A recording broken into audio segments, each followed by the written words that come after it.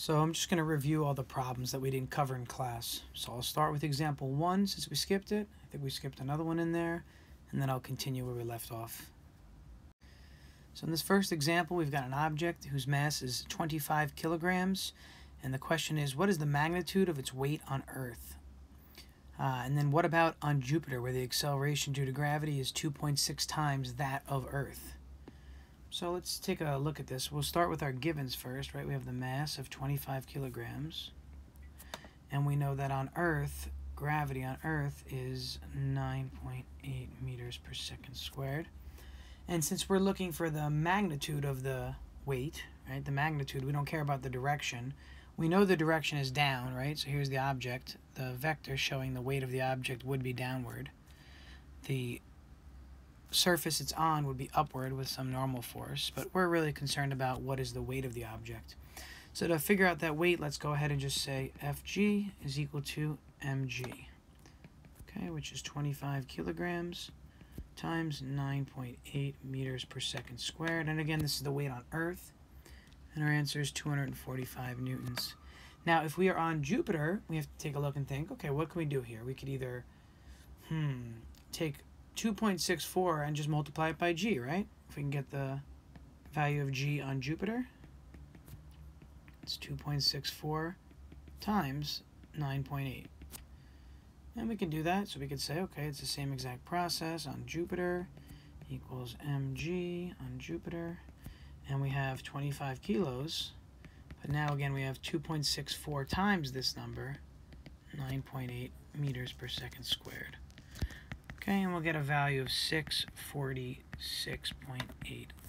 What's interesting to note, obviously, is that what could we have just done to go from our answer right to this answer directly? We could have just taken 2.64 and multiplied the value by 245, right? So again, 245 times 2.64 would yield this value here for the weight of the object on Jupiter.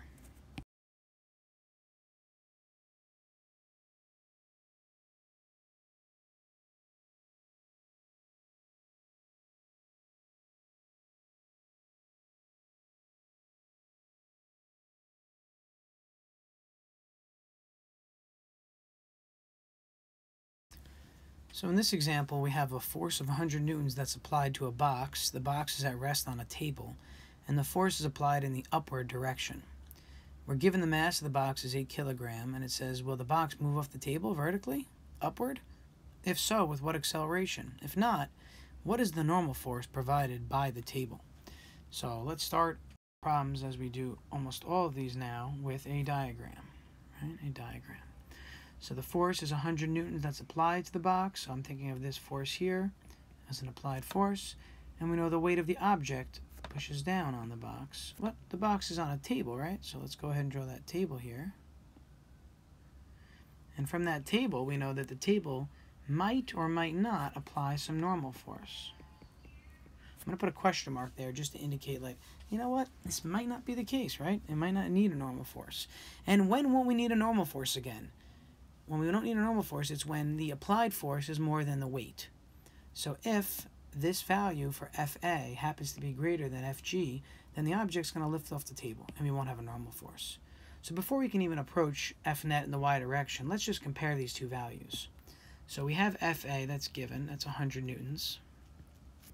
We have the mass of the object given as 8 kilos. Well, let's figure out the weight of the object. The weight of the object would be mass times gravity, which is 8 kilos, times the actual gravitational constant, 9.8 meters per second squared. So clearly this number is going to be less, right? So we have 78.4 newtons. Let me just zoom out slightly to fit a little in there. Okay, newtons.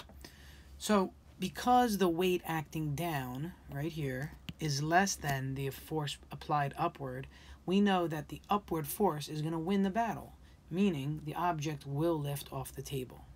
Okay, will it move off the table vertically upward? The answer is yes. So the first answer is yes, it will move. Now, if so, with what acceleration? So that's our question now. After that it says if not, but it did move, so we don't have to worry about this if not part. So this part of the question is over. There's no normal force. So if so, with what acceleration? So now let's take a look at Newton's second law in the y direction. We know that the sum of the forces acting on any object in any direction equals the mass of that object or system, in this case object, times that acceleration in that same direction. Okay, so we have our governing equation. We have a force diagram drawn on the left over here, which is really the same as a free body diagram in this case because it's only one object. But now that we know that the object is lifting off the table, I'm going to draw the actual free body diagram. Here's FA, and I'm going to purposely put FG as a shorter length here. Okay? And that's our free body diagram. Remember, there is no normal force now because we showed it that the object lifted off the table. So when I go to look at my equation in the y direction, I've got the applied force acting up, and I've got the weight pulling back down, and that equals MAY. And our goal is to figure out what is the acceleration felt upward as a result of this. So let's plug in what we know. We have FA minus mg, and then I'm going to divide by m, and that's equal to AY, which is actually kind of interesting. Let's look at this answer if we cancel stuff. And there's a reason I actually put variables and I didn't just plug in these two numbers here, because I know I could have just plugged those in. So what I want to recognize is this. Take a look. This is the applied force divided by m minus, and then this is just what? mg over m right there. The m's cancel, so this is just minus g. And there's my acceleration. So, interesting, right? Whatever the acceleration is from the applied force would be just FA over m. If I didn't have gravity, imagine gravity didn't exist, right? Well, if I just found acceleration here, it would just be this FA divided by m. So in this part so far, we know that the acceleration from the applied force alone would be this number. But because gravity is pulling down, we're losing some of that acceleration, right? We see the minus sign here, which tells us that. So the answer that we're going to get in this problem, let's see what it comes out to be. We plug in our values, we'll get 2.7 meters per second squared. So this is clearly indicating that although gravity pulled down with 9.8, the applied force, in meters per second really, right? Meters per second squared as an acceleration. The applied force, it itself was pulling up with causing more acceleration than 9.8 that was being pulled down from the weight of the object.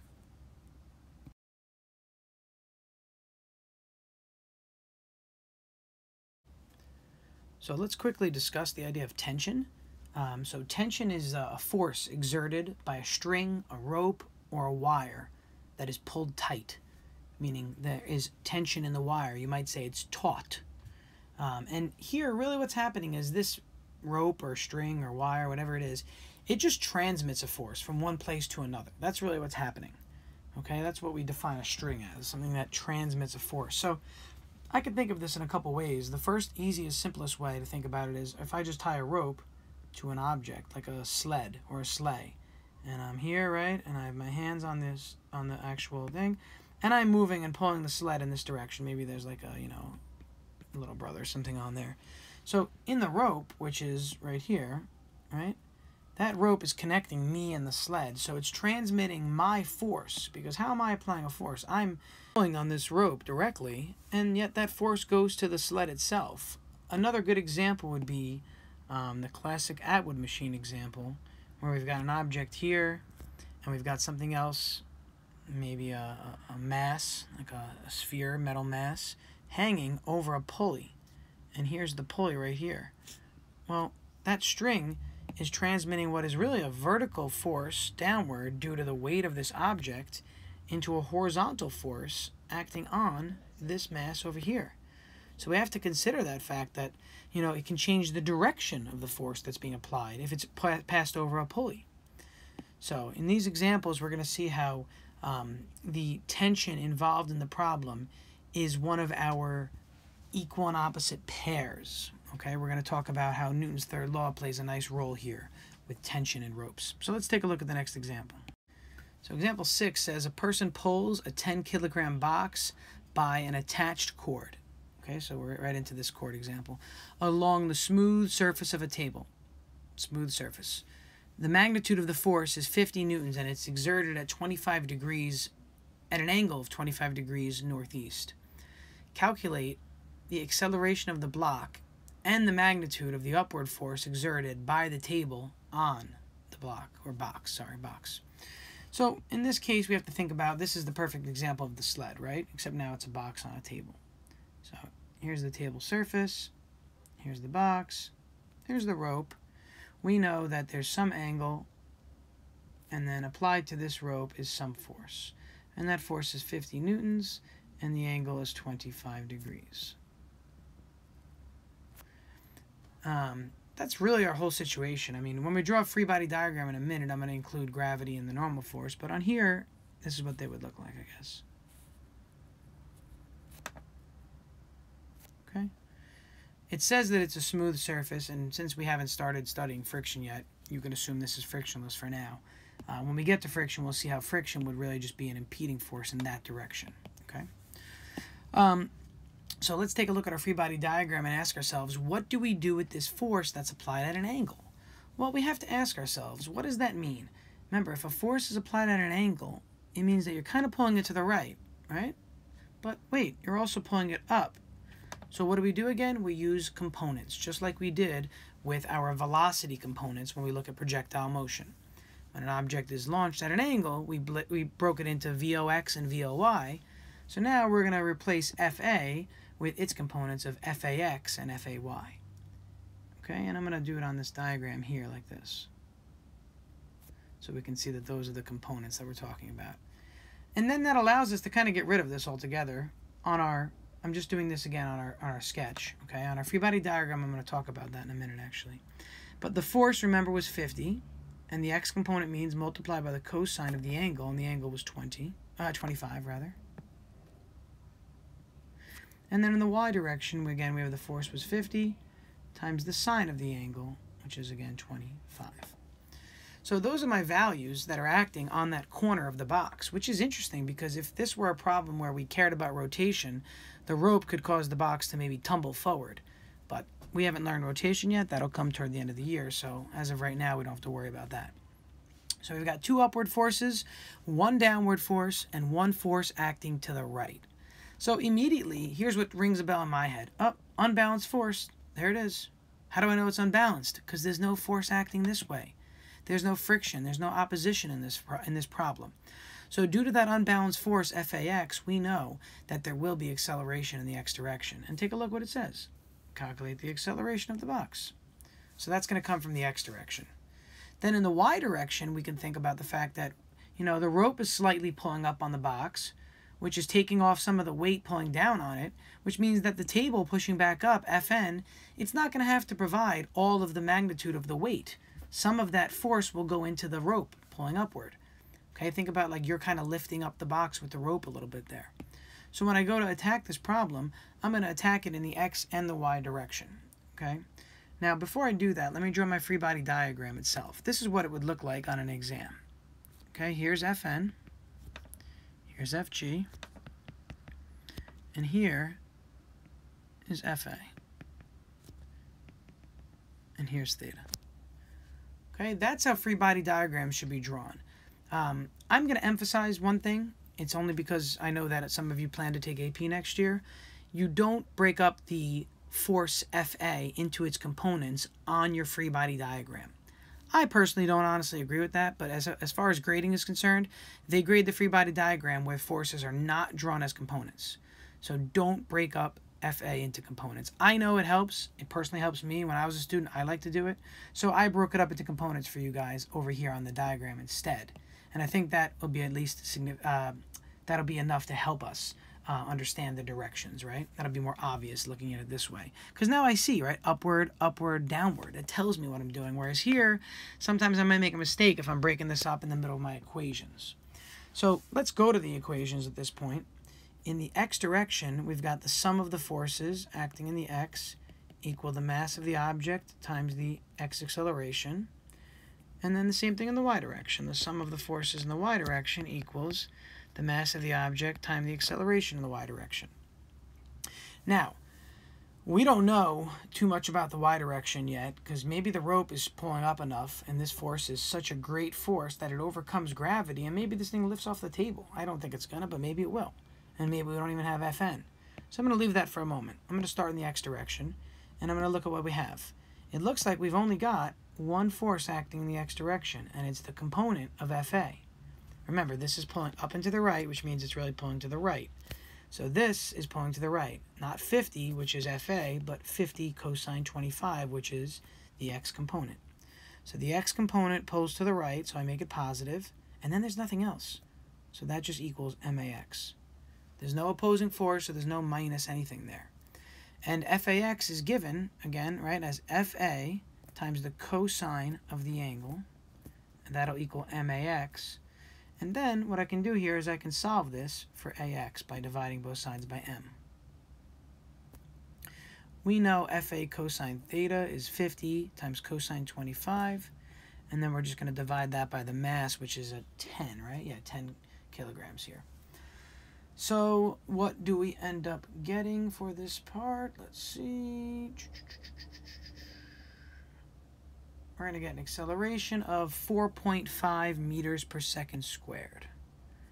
Okay, I'll plug those in so you can see it happening. This is going to be 50 newtons times the cosine of 25 degrees, all divided by the mass of 10 kilograms, and that will equal 4.5 meters per second squared.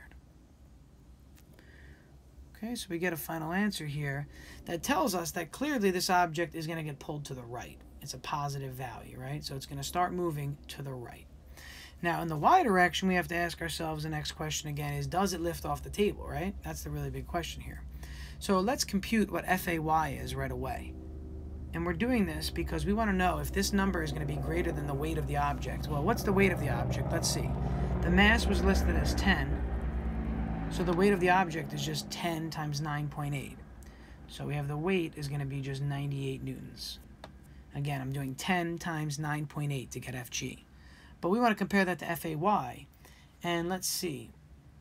What is Fay in this case? 50, right? Times the sine of, we have it written already. Yeah, 50 times the sine of 25, which is 21.1 newtons.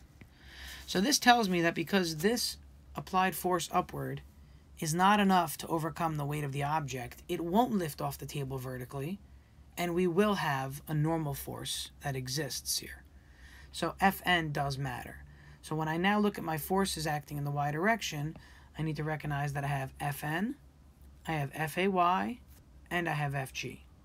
And because I already calculated these values, I'm not going to write it all out with variables. It's just a waste of time at this point. I have the values. So I'm going to go to the next step right away and say, okay, I've got Fn acting up, I've got Fay acting up, and we have both of those values already calculated. And sorry, not both. We don't have Fn. We have Fg, which acts down. And because it's not enough to lift it off the table, right? Remember, this force was too little to lift this object, which weighs this much, off the table. Because it's not enough, we know that there'll be no vertical acceleration in this problem. So the answer is 0 on the right side. And again, we know Fay and we know Fg. So let's move them over. This is going to be a positive Fg minus Fa subscript y. So we have 98 minus 21.1. Okay, 98, which we have up here for Fg, minus 21.1, which is Fay. 76.9. Again, the problem said, what is the magnitude of the upward force exerted by the table on the box? That's the normal force. That's what they're asking for. Okay? So in this next example, we have Tom Cruise again. And this time he's going to walk across a tightrope from the top of one building to another in order to escape from his nemesis. As he walks across the rope, it sags slightly when he reaches the midpoint. The angle shown in the diagram is 5 degrees, while his mass is 70 kilograms. If the maximum allowable tension in the rope is 3,700 newtons, will it snap? So, because we haven't really done much with tension yet, besides the one example we just looked at with the rope and the box, I thought I'd start with a free body diagram on here so you can see it. And what's tough to notice, because it's only a 5-degree angle, is that there's actually an angle here. of 5 degrees as well. Okay, think about this as alternate interior angles in your geometry course from last year, right? If I look at these, let me zoom in a little bit, hold on. I could see here that this angle here, right, these are parallel lines, and the parallel line is cut by a transversal. So the angle here is alternate interior with this angle, so this must be 5 degrees. So I'm going to redraw this now, okay? And I'm going to draw it not to scale. I'm going to draw it exaggerated greatly, okay? Just so we can see the angle present here. So let's go ahead and put this over here. We've got TR right there at angle theta. We've got TL right there.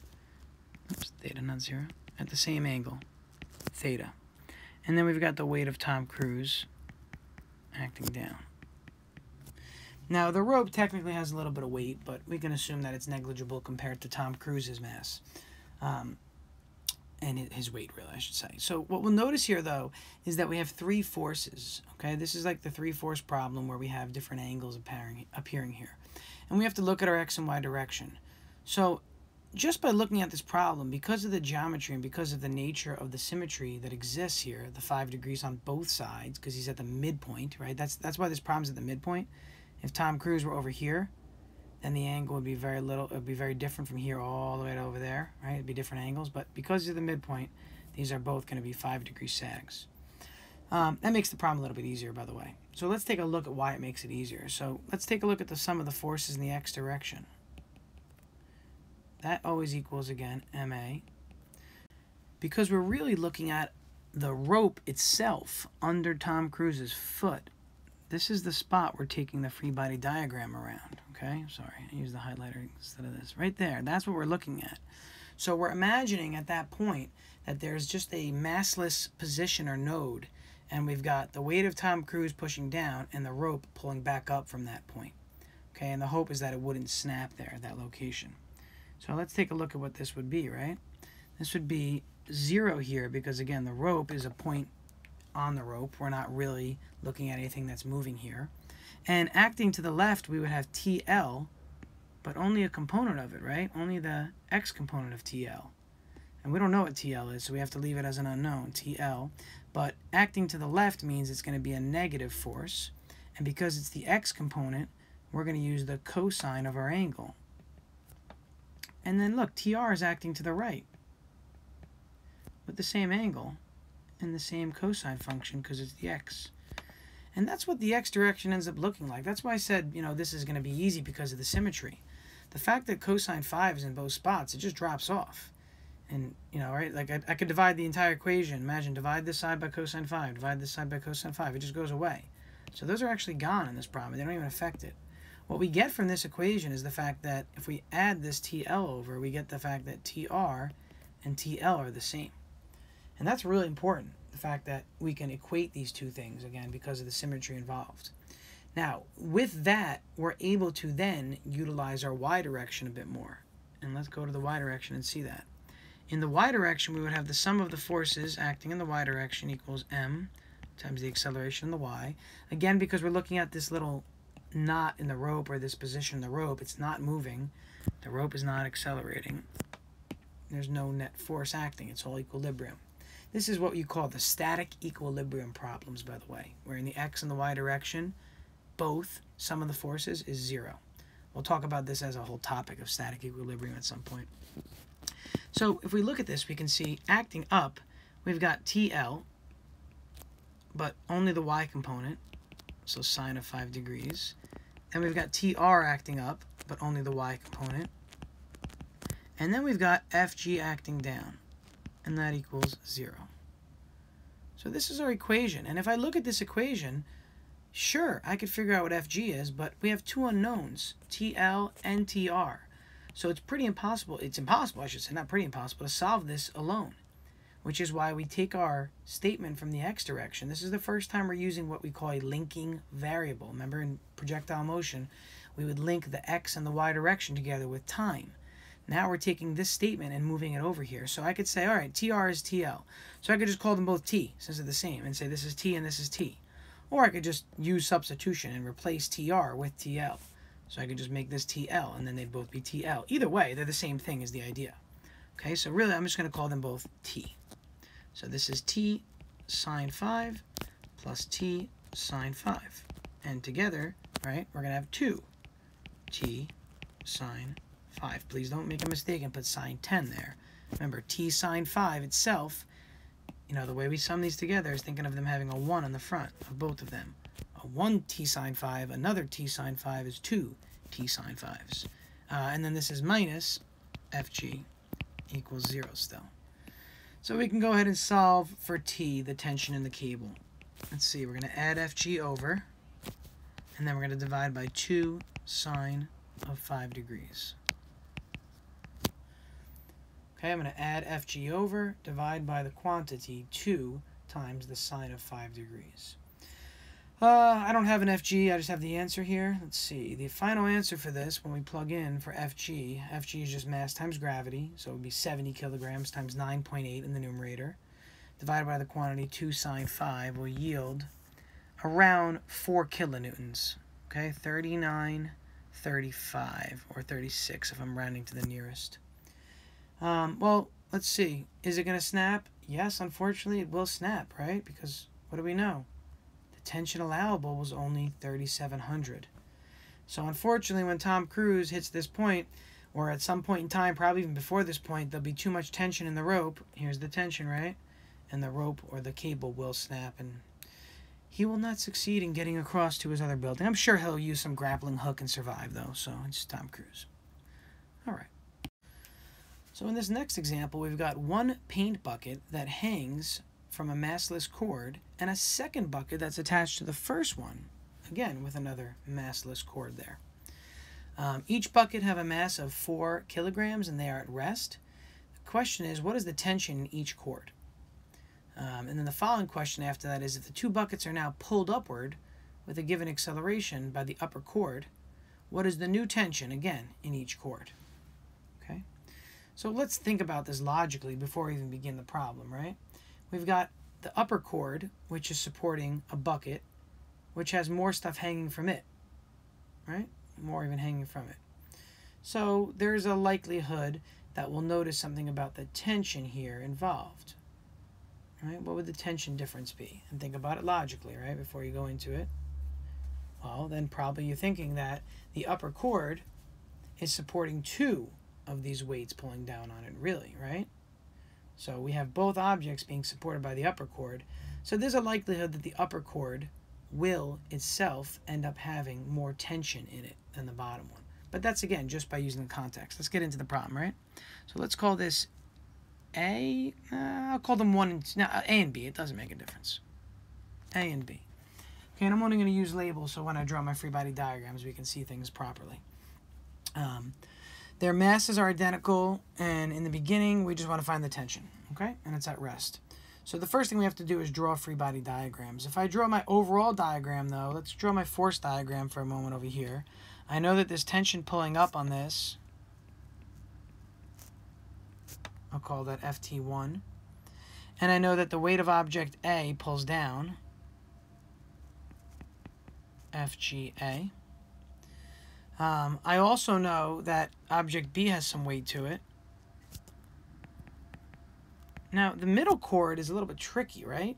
What's happening here? Well, the bottom bucket is pulling down on the cord, but the upper bucket is kind of pulling up on the cord because it's keeping B where it is. So what happens actually is this, and this is the odd part. The upper cord feels a pull down on it. Not the upper cord.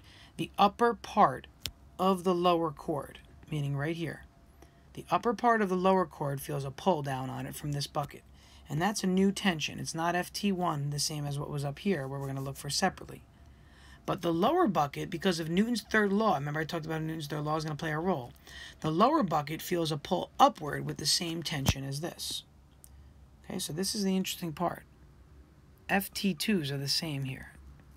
Okay? So I've got my force diagram. Now let me draw my free body diagram separately. So object A is here. We know that there's tension pulling up on object A due to the first rope. We know that the weight of object A pulls down on itself. And then we also know that there's tension in the second rope pulling down again on object A. Now in the first scenario we're in equilibrium, so I tried to draw it so that this length is equal to the sum of these two. But in the second scenario then we have acceleration, so it's just not drawn to scale for now. Okay, but again this is object A.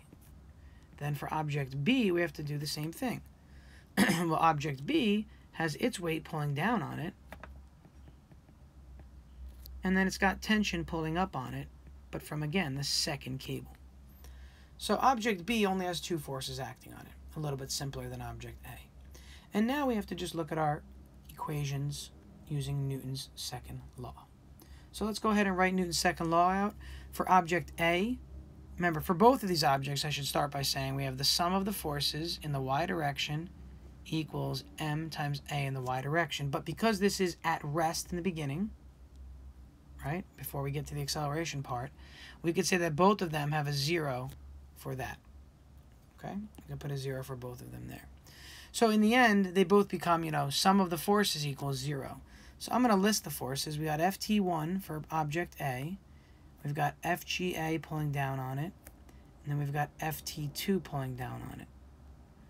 Okay, and again, this equals 0. This is object A.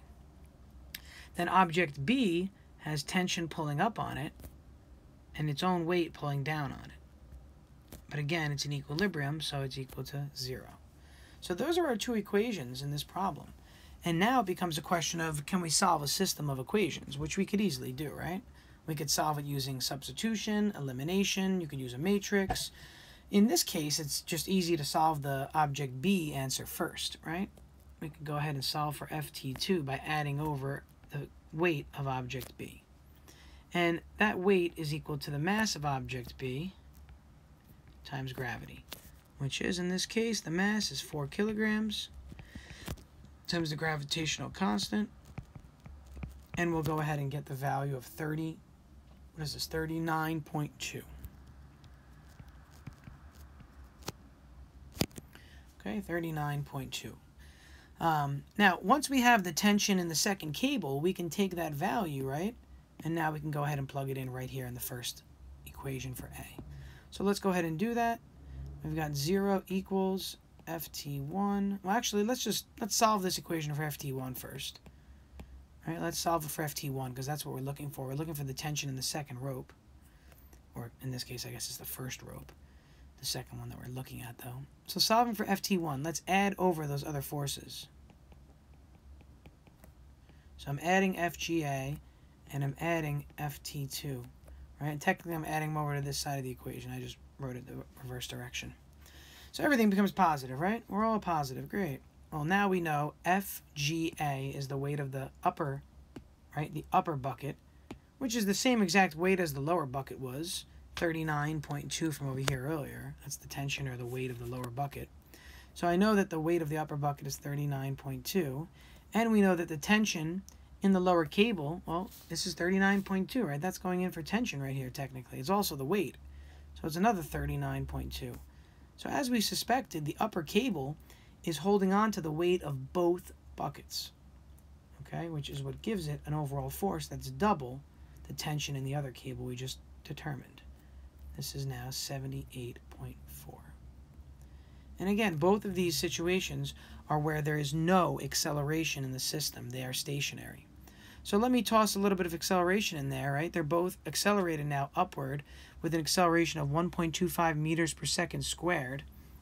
So now we have to consider what happens as a result. The first thing we should notice is that nothing changes in our free body diagram. The only thing that changes really is that since they're now being accelerated, this is no longer 0. So instead of a 0 here, we're going to put ma, right? And instead of a 0 here, we're going to put ma. And remember, this is the mass of the lower bucket. This will be the mass of the upper bucket. Okay? That's what we'll be looking at in this case. So let's go ahead and take a look at this. So we've got the mass of the upper bucket, A, times its acceleration, which is the same for both buckets. And that equals Ft1 minus FGA minus Ft2. So again, what am I doing? I'm just rewriting the new situation where we now have acceleration. And the same thing with the second bucket. Same governing forces, But now this equals the mass of the second bucket times the acceleration of the system. And we go about this problem the exact same way we did the last one, okay? We go ahead and we plug in, we know this, and we can get FT2. Okay, that's the first step right away. We know these values, this is given, this is given, this is given. So the tension in the second cable now will be slightly greater because now this object or this system is moving up. If we plug in, we'll get 44.2. Okay, again, slightly greater than the tension we had earlier of 39.2. And again, why is this? It's because of this added effect right here. Remember earlier, what did we do? We just took this quantity here and we added it over, and this was our answer. The tension was equal to the weight hanging. But now when we add this over, the tension is going to equal the weight hanging on this side plus this added effect of the system being accelerated upward. And think about that logically. Put something like a yo-yo in your hand. If you take your hand and pull it upward suddenly, you would feel the tension in the rope being greater. You would literally feel it pull on your finger. So if you pull upward on a rope, that rope's going to have more tension in it if it's at an object hanging on the bottom of it. And that's what we're seeing here happen. Once we get this value for FT2, then it's just easy at this point. We take this value here, we plug it in for FT2. We've got the weight of the object. We have the mass of A, we have the acceleration, and we can solve for FT1. Okay, I'm going to let you guys solve that by plugging in. FT1 will turn out to be 88.4. Okay, again, notice it is exactly double the answer for this one. Okay, so example 9 says two masses are connected by a massless cord over a massless pulley. If the mass of object A is 20 kilograms and object B is 4 kilograms, determine the acceleration of each mass and the tension in the cord. So we have this cord, right, that's connected over here, and we have to think about the fact that it's pulling in both or from both directions, right? It's pulling on object B upward, but it's also pulling on object A to the right. Luckily, in this case, we have no friction, so this is a simple example. We'll see this with friction in the next section. And we don't have to worry about that on object A. So object A will definitely accelerate to the right because nothing else is acting on it. Only friction could oppose its motion, and that would oppose it to the left. But we're not looking at an example with friction here. Let's draw our free body diagrams, right? And we could actually label our force diagram first if we want to. When you're getting better at this, you don't have to keep doing these force diagrams every time, right? But I'll put them here so you can see them for now. Okay, those would be the three forces acting on object A. And then object B would have this one and this one. Okay, these would both be called tension, and since it's the same cable, it's the same tension. And that's an interesting thing to note here. Even though the cable goes over the pulley, it's the same tension. And that's something we're kind of making an assumption of, actually, because it is slightly different, especially if the pulley has mass to it, and we'll see more of that next year in AP. But for now, we'll say that the tension in the cable is the same because it's a continuous cable. Okay. So here's our situation. All right, and let's take a look at our free body diagrams then. We've got normal force acting up on object A, tension pulling to the right, and the weight of object A pulling down. Then this object here, we've got tension pulling up, and we've got its weight pulling down. Okay, so we know for a fact that this object will fall. It will definitely descend, simply because, again, there is no friction apparent here. So any amount of weight will pull this guy to the right. If it's very, very, very little, it will barely pull to the right. But again, that's assuming there's absolutely no friction. If there's any friction at all here, it could stop the motion of this pulling down. But because we don't have friction, let's take a look at the situation. So I can look at the x direction in the first mass, right, for mass A, or I could look at the y direction. Well, then for mass B, I could look at, in this case, the y direction. So in this circumstance, I have three different equations of motion.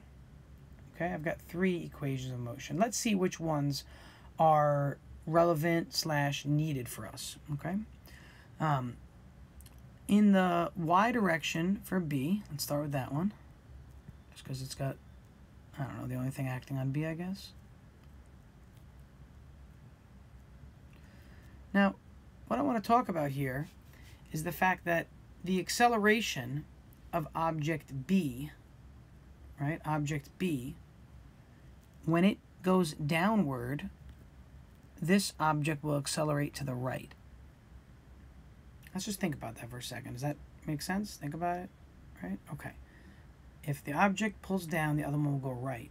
So if I'm going to use the same acceleration for both objects because they're connected together, right? They go over a rope, so I can use the same acceleration for both of them. What I might want to do is one of two things. I might want to say that, this one is going downward, so object B will have a negative acceleration there. Or I could call the downward direction positive and say that both of them have a positive acceleration. I can do it either way. It really doesn't matter here, okay? For the sake of the first time we do this, I'm going to still consider downward negative. Okay, so I'm going to start my sum of the forces here. Let me go ahead and do this slowly. I've got the tension in the cable pulling up on object B. I've got the weight of object B pulling down on it. And then this equals the mass of object B times its acceleration. But again, look, the acceleration is going to be a negative value. So if I'm going to call this acceleration A, this acceleration is actually negative A now because it's going down. Okay, it's the same quantity, but because it's going down, it's a negative, or it's just pretty much the opposite of the directional notation I used for the other mass. I'm trying to be consistent with right is positive and up is positive. Okay, so that's why I'm doing it this way. Next year in AP, I'll probably switch it, or maybe even later in this section or this next section, I'll change up things a little bit. Now, that's the object B equation.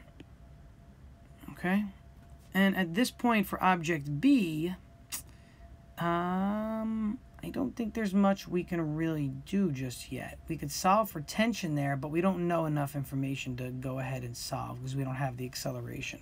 So I'm going to leave that for the time being. Then I'm going to look at object A. In the vertical direction, I don't think that's going to tell me much because look, this will tell me, watch. Well, the weight acting down is balanced by the normal force.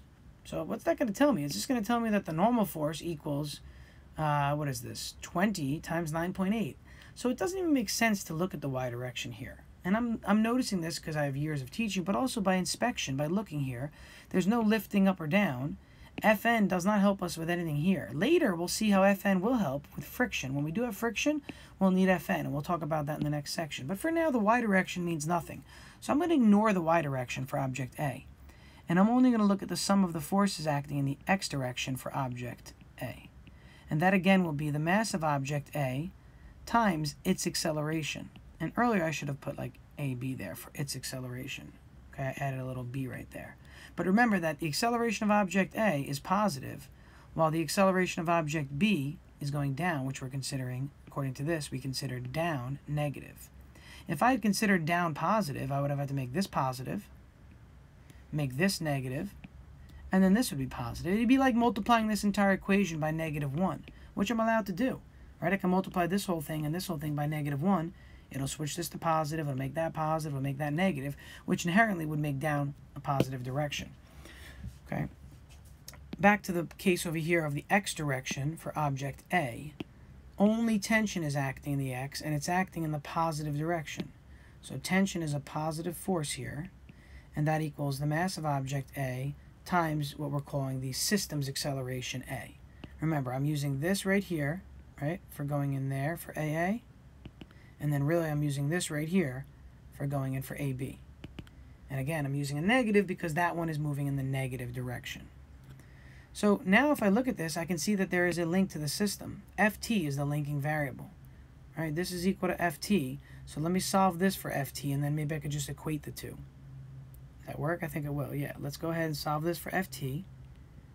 Ft in this case will equal, I'm going to write this in the proper manner, negative MBA. I'm just moving this negative out in front right there. And then I'm going to add FGB over. Okay, that's the tension. Well, if that's the tension, and so is this, then these two things must be equal to each other. So let's go ahead and set them equal and solve the system. We've got the mass of object A times the overall acceleration equals the negative mass of object B times the overall acceleration plus the weight of object B. The weight of object B is its mass, right? Right here, its mass times gravity. So here's our answer. And our goal is to find out what A is equal to. So let's go ahead and solve this for A. Let's move over and then factor out. We've got MAA. I'm going to move this guy over plus MBA. MBA or MBA, and equals mg times b. And what can I do now? I can factor out the a, since that's what I'm solving for. And I've got ma plus mb, and that equals mb times g. And then I can just divide both sides by ma plus mb, and I'll get a equals, again, mb times g over ma plus mb. Okay, and all those values are given. mb was 4, g is 9.8, and a is 20. Okay, and remember, g is 9.8. We're always plugging in a positive 9.8 here. So the answer would be 1.63 meters per second squared. And is that it? Am I done with the problem? I'm halfway done, right? It says determine the acceleration and the tension. Well, the whole system is accelerating together because there is tension in the rope. So the acceleration of each mass is the same. So that's already circled. But now I need to find the tension. So let's take 1.63 and plug it back in here for acceleration. We can multiply that by mass of object A. And as a result, we'll get a tension value of 32.7 newtons. Okay, I could also obviously have done what? I could have plugged this back in up here and then solve for this tension. And it'll be the same answer, but it's just more work because I have an extra term there. So I decided not to do that. But it would be the same answer for tension independent of which expression you plug back into, being this one or this one for the A value.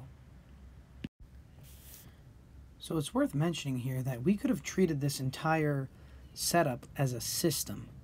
And I want to discuss that for a moment. And the idea here is that if we didn't care about the tension and only wanted to find the acceleration, we could determine that value. So let's take a look at this as a system. Well, if I think of it, I think of the system as something that's moving here in the clockwise direction.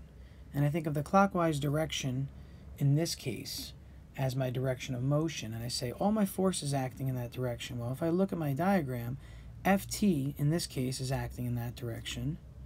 Well, Ft here would be acting against that direction. So those would kind of cancel each other out, right? Newton's third law, they cancel. And then FGB is acting in that direction. Notice that these two forces are not acting in this direction, right? Remember, the direction of the system, if you follow the cursor, I'm saying is like that, okay?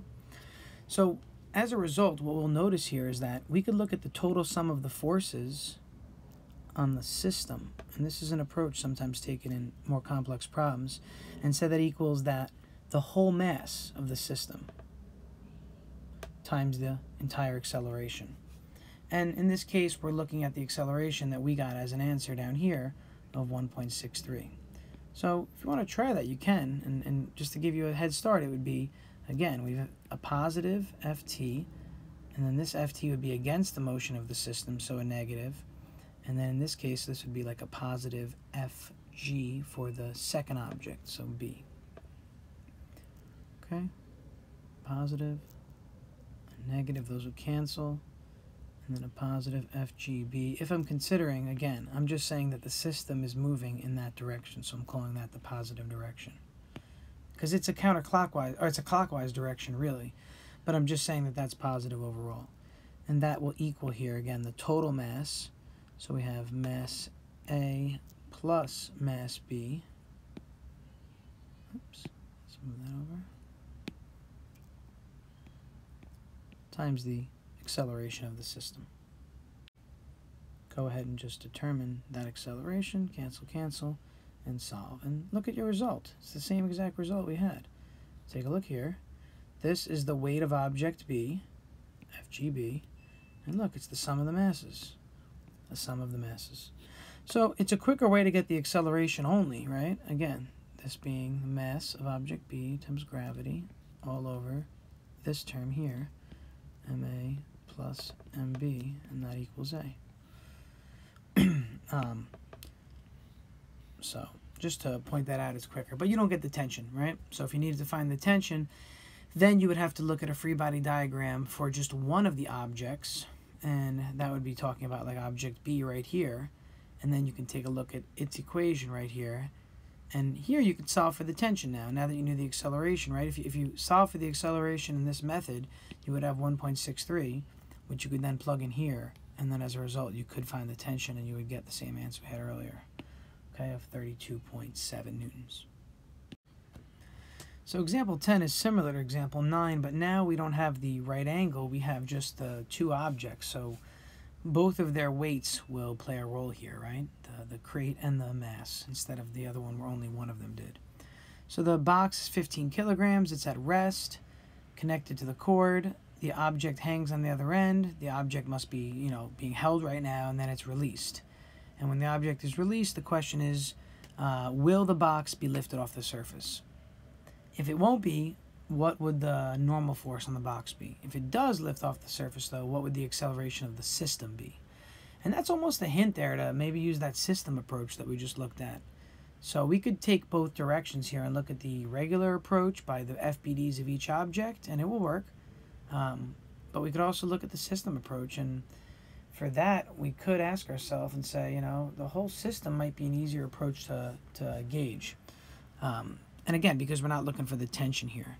So I'm going to start with the normal approach, but I'd like you to, if you want to skip ahead and skip the normal approach and just see the system approach, feel free to do that, and I'll try to cover that toward the end. So let's start by calling this object A, and let's call this object B. We want to recognize right away that object A might have a normal force acting on it, right? That question of it. So when we look at object A here, we're going to put acting up.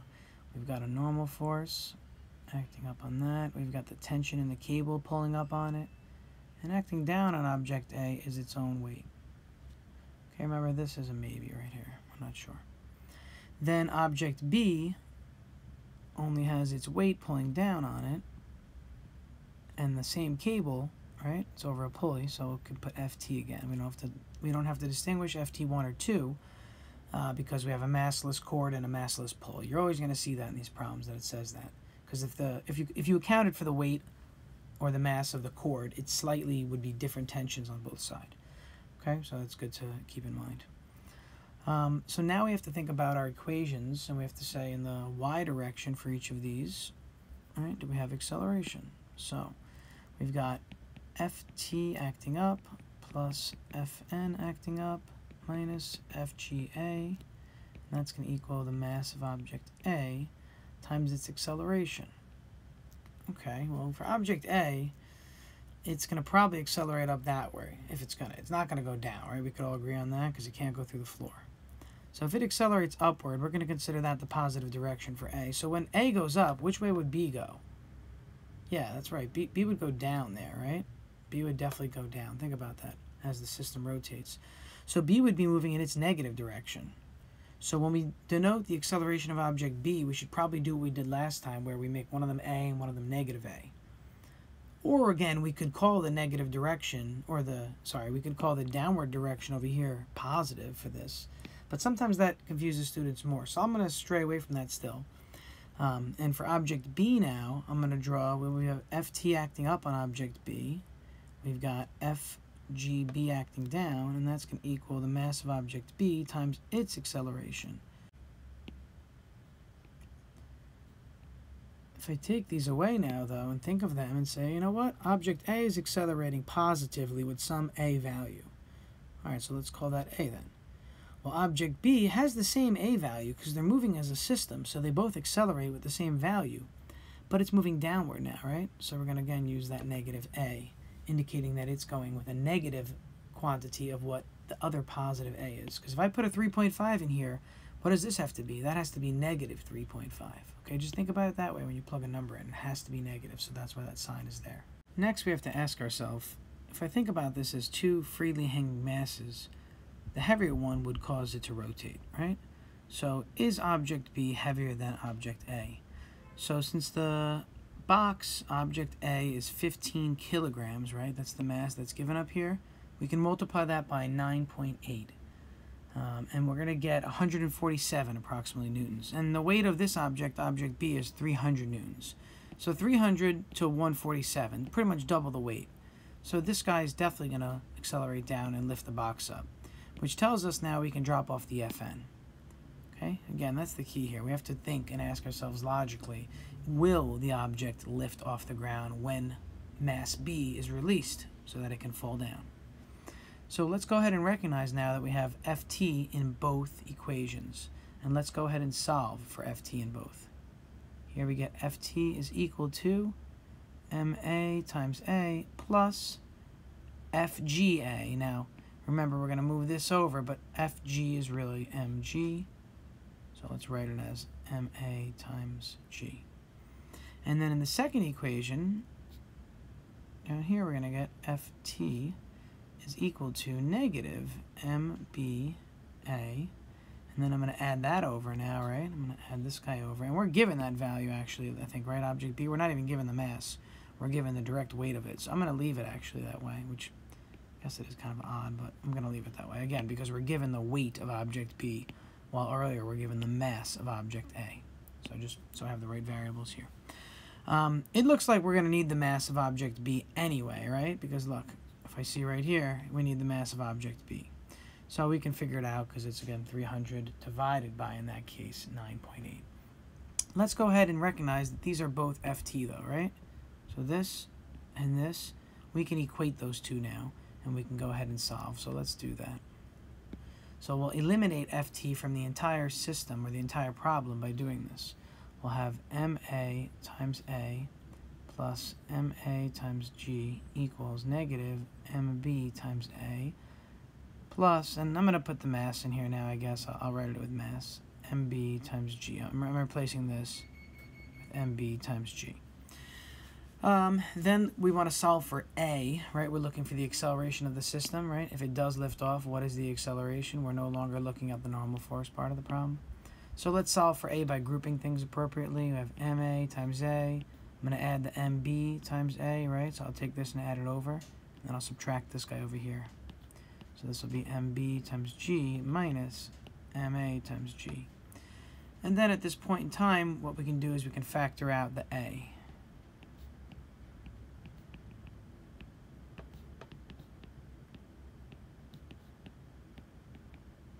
So there's a good amount of algebra involved, right, when it comes to rearranging, and then we can solve for a. And take a look at this answer. It's very similar to the last problem, isn't it? Yep. Okay, we divided by the sum of the masses in the last problem. Oh, look at that.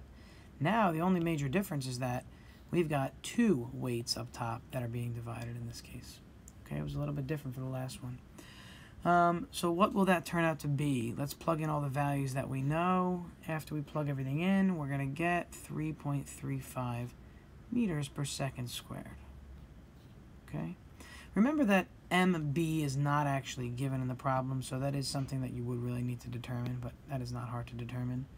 If the weight of object B is 300 newtons, then the mass of object B is simply going to equal the 300 newtons divided by 9.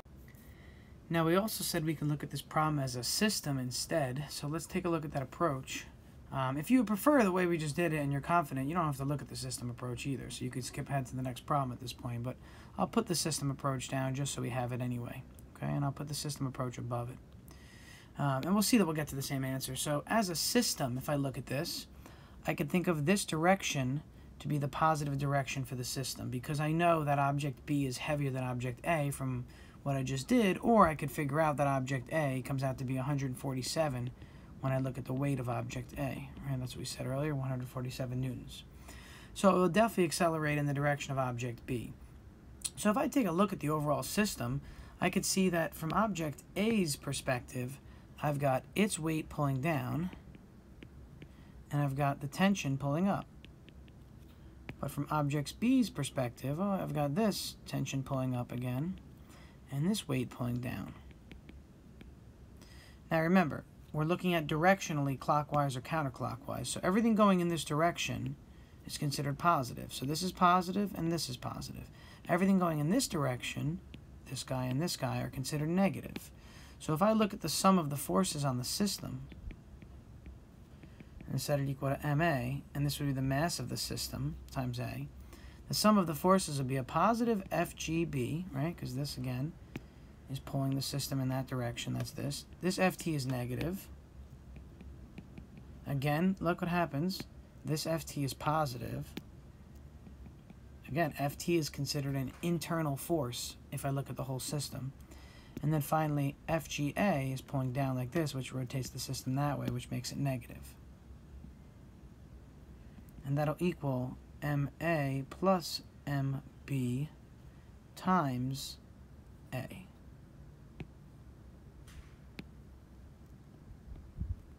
And then we can go ahead and solve, and this is what we'd end up getting. It's the exact same solution we just had. These cancel. What do I end up with? The mass of object B times gravity minus the mass of object A times gravity, all over MA plus MB. So look how much quicker this is now. It's the exact same solution we got, whoops, a bit earlier down here, right? Same solution that we have right here. So the system approach is a lot quicker when you are specifically only looking for acceleration of a system, because all the internal tensions, those tension forces, they cancel out with each other. So whenever a problem simply asks you about the entire system, I think you can jump right to the system approach and you can get through it a lot faster. This is not something that I did a lot when I was a student, something I actually learned more of as a teacher. So I'm introducing it to you guys because I think it is a nice approach to take. The last thing to note is that this setup is called an Atwood machine. Okay, an Atwood machine where there are two masses hanging over a pulley. Similar to the one earlier where we had a pulley and one was on a surface though. The general solution for the Atwood machine is exactly what we just derived right there. Whichever mass is bigger goes in the beginning of the solution over here. And that's the only difference. The smaller mass goes over here. So the general solution is written with like a big M to indicate larger mass minus, or larger weight minus smaller weight over the sum of those weights. And that's like a generic solution that you could probably, I'd probably like keep it in a calculator somewhere at some point in time. It might come up, maybe as a multiple choice somewhere. On like, you know, an AP exam or something. Probably wouldn't make this a multiple choice on your regular test here. And then the tension in this kind of a system is 2 times G times the first mass times the second mass. In this case, we have A and B in our problem, divided by the sum of those masses again. Okay, so those are the generic solutions for an Atwood machine. And an Atwood machine, again, consists of simply two objects hanging over a pulley, like that. Okay, the one that we saw earlier where it was a ledge and then it hung over, that's a modified Atwood. Here in example 11, we're trying to look at the tension in each chord, and this is another example of static equilibrium that we talked about earlier, where all the sum of the forces is equal to 0 for all of the different things. So what's interesting to look at is that we can have a couple different free body diagrams here, so bear with me for a moment. The thing I want to point out is that we've got a couple forces acting in this diagram, so let's figure out what this is. We've got the weight acting down from here. We've got tension pulling up from here. Then we've got tension pulling in this direction from the ceiling, which then pulls on the ceiling itself. That pulls on the ceiling, and the tension pulls back. And then there's also tension pulling there. So we've got a lot going on. I can't do a free body diagram of the ceiling, okay, because the ceiling is structurally sound somewhere else, so there's other forces holding it. But I can look at a free body diagram of the knot right there at the middle and say it's got three forces and it's not moving, so it must be in equilibrium. And then I could take a look at the free body diagram of this mass. So I'm going to look at the knot and I'm going to look at the mass as my two different free body diagrams here. So we can start with the free body diagram of the mass, and we have its weight acting down, Fg. And we've got the tension, let's call that again T3 according to our diagram, acting up. And then the free body diagram of the knot, we have T2 acting here, and we've got T1 acting here. We'll have to label those angles in a moment. And then we've got the tension from T3 pulling down. Just because this is in a state of equilibrium, we can say already that these two got to be equal to each other, right? So my free body diagram is not drawn that well in that area. I should really extend this arrow a bit more. But that is nice to know, that T3 is already equal to mg. So T3 is going to be 8 times 9.8, okay, or 78.4 newtons.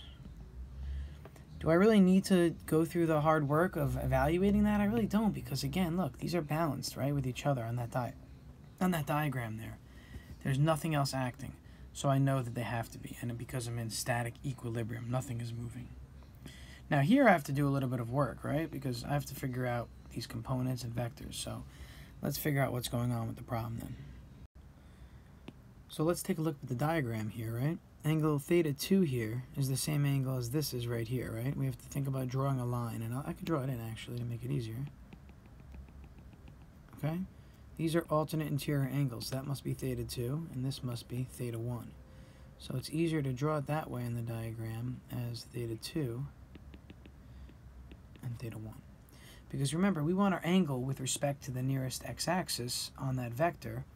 And since this vector starts at the rope and it extends this way, we want this axis, not this one over here. It would work still, obviously, because it does happen to be the same angle, but we'd have to think about it backwards. It'd really be the force coming from the wall, which we're not looking at right now. So, with that said, we can take a look at T1 and T2 in the x and the y direction. If we only look at T1 and T2 in the y direction, we'll have two unknowns. So we'll have to look at the x direction also so we can get a system of equations.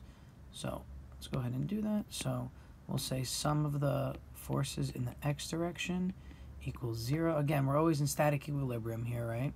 So by the way, this was the mass, and this is the knot that we're working on now. So for the knot, we've got T2, right? And it's pulling to the right at an angle theta 2. So to the right is a positive in the x, and it's cosine, right? So T2 cosine theta, and it's going to be theta 2, which is a specific angle. Then it's going to be subtracting right here, T1 pulling to the left and up at an angle theta 1. And that's going to equal 0. So unfortunately that introduces two unknowns there, T2 and T1. We have theta 1 and theta 2, that's given in the problem. And then in the y direction we have to look at the same thing. Sum of the forces in the y direction equals 0. And in the y direction here, besides T1 and T2, and we're going to take the sign of both of them because the y components, we also have T3 pulling down. So T1 is pulling up and it's the y component. T2 is pulling up and it's the y component. And then T3 is pulling down and all of T3 is pulling down. That equals 0. So plugging in what we know at this point, we'll take a look and see that T1 and T2 are unknown in both situations. So it just makes most sense at this point to either use a system, and I would probably even do this on my calculator with a matrix. I think it's the easiest way to do it. Or you'd use substitution. But remember, you have cosine theta 1, cosine theta 2, sine theta 1, sine theta 2. All those values are known, and so is T3. So at this point, you could even just plug in all the numbers you know and then look at the system that way and find out how to solve it. Okay, for the sake of time, I'm going to let you guys solve T1 and T2.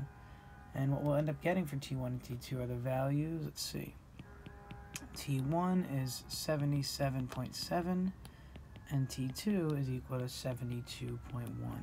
And let's also remember that in this case, theta 1 and theta 2 were given in the problem here. Theta 1 was given as 35 degrees, and theta 2 was given as 28 degrees. And then we have m, the mass, and that only really played a role where? Right over here, right? Where we use the mass of 8. After that, it was just the angles that played the role, right? All the t's were unknown, unknown, unknown, unknown, unknown, and then this was known from this part right here. We plugged in 78.4 in for T3. Alright, so the last example. A small mass hangs from a thin string and can swing like a pendulum. You attach it to the window of your car. When the car is at rest, the string hangs vertically. What angle does the string make when the car accelerates at a constant acceleration of 2.5 meters per second squared? What angle does it make when the car moves at a constant velocity of 75 miles per hour? So let's attack this right away with a free body diagram. It's going to swing back. We already said this. So it's going to look something like this. Okay? And that angle is going to tell us a lot. Traditionally in these problems, we measure this angle right here. Today I think what I'm going to do is I'm going to not measure that angle, but instead I'm going to measure this angle today since we're more used to using that for now. And then I'll talk about the other angle. Okay? So that's the triangle that I'm looking at when I think about this. So here's the mass itself. And it's got its weight pulling down on it. And then we know the tension in this cord acts this way. And this is our angle here. And we can label this FT. So what's happening here? Well, FT is in the northeast direction, so it's pulling to the right, and it's also pulling up, right? To the right and up. And what does that tell me? The upward force pulling up balances the weight, but the pull to the right occurs only because the car is accelerating forward. Okay, and that's that acceleration that we have here. So you could probably imagine what the answer to this is already, if you think about it for a moment. If not, we'll get to it toward the end. So FT, that value gets split up. So in the y direction, we've got FT times the sine of theta minus FG in the y direction. And that's going to equal 0 because vertically, this pendulum, right, this pendulum here is stationary.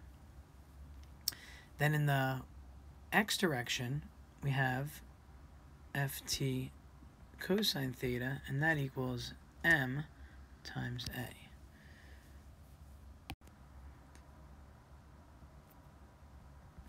So what we can do if we look at this is we can solve for ft as a linking variable again and see if things cancel out along the way. So I'll solve for ft, it doesn't matter which one, and for this example I'll solve for it in the y direction. So that's going to be adding fg over and dividing by sine theta. Right, add fg over and divide by sine theta. That's the first equation up here, becomes that. So then I'll take this expression and I'll plug it in right here for ft. Let's go ahead and do that. It's going to be fg over sine theta, right? That's what's in here, times the cosine of theta equals ma. Let's continue this idea. This then becomes, let's see, fg is really mg, and then we've got cosine and sine here. Well, that's convenient. We can think about what to do with that in a moment. And then on the right side we have ma, so that m's cancel. Now, what are we actually trying to figure out? We're trying to figure out what the angle is that it makes with the car. So, or with the vertical rather. In this case, you can write this as cotangent, if you're familiar with that, or you can move things around and write it as tangent, which most students are more familiar with. So I could multiply by sine over here and divide by cosine down here, right? And this becomes g on the left side that's left over. We've got an a over here, and then this becomes sine theta up here over cosine theta down here. And then sine over cosine is tangent. I'll move the a down. We have g over a, and then sine over cosine, which is left over here, once this a moves down, becomes tangent theta. So theta is the tangent inverse of g over a. So of 9.8, right, in the numerator is g, that'll go in right here, 9.8, and a is 2.5, that's what it's given us. We'll get an angle of 75.7 degrees. Remember, that's the angle in the problem right here, okay? So traditionally, I will say it is given with the vertical in a lot of problems in books, just for a heads up on that. So you can do it either way. You can do it the way I did and use this angle instead, but the answer would be 14.3 degrees if we're looking at this angle up here. Now for the next part, it says what angle does it make when the car moves at a constant velocity? I mean, you should think about it logically. If you're cruising, you don't feel a force at all. So it would just be hanging there perfectly. But if you want to see mathematically, look, set a equal to 0, right? Set this equal to 0. Why do we have to set that equal to 0? Well, because think about it. The acceleration is 0 when we're moving at a constant velocity. So as a result, we can put a 0 there. What will this become? This will say that the tangent of theta, actually I'll use this line right here, okay? The tangent of theta equals 9.8 over 0. Well, we can't do that. You can't divide by 0, right? But if you think about it, actually, tan of theta, what is that again, right? That's sine of theta, really. So this is really equal to sine of theta over cosine of theta, right? That's what tangent is, so forget that. So this tells me that the sine is 9.8. Okay, but when is cosine 0? Cosine function of some unknown theta is equal to 0. Or not 0 degrees, but just 0. When? When theta is equal to what angle in this case? And the answer is 90. Cosine is equal to 0 when theta is equal to 90. This is from your